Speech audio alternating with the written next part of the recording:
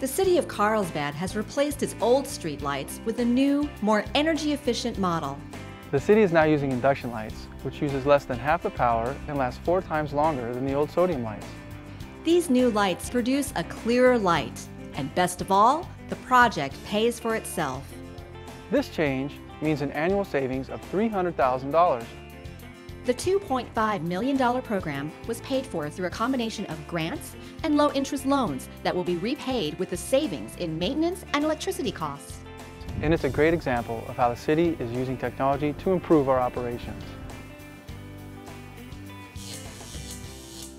The new lights are as bright as the old lights and emit white light rather than yellow while using less energy.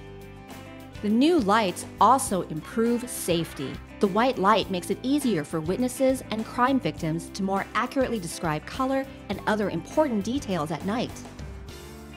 There are environmental benefits from the induction lights as well. Since the new lights use less energy, that means they use less power to operate, resulting in a yearly reduction of more than 1,200 tons of greenhouse gas emissions. That's like taking nearly 200 cars off the road each year, or planting about 125,000 trees. The last major change to the city's streetlights was 30 years ago, when the city switched from mercury vapor lights to high-pressure sodium. These lights are made with far less mercury than the old ones, making them more environmentally friendly and cheaper to dispose of. To learn more about the energy-efficient streetlights, check the city's website.